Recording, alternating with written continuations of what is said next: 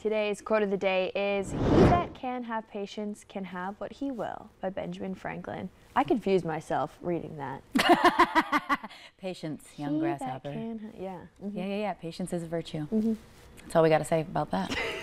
Well, happy Tuesday, everybody. We're so glad that you could join us here on North Dakota today ahead of our holiday week.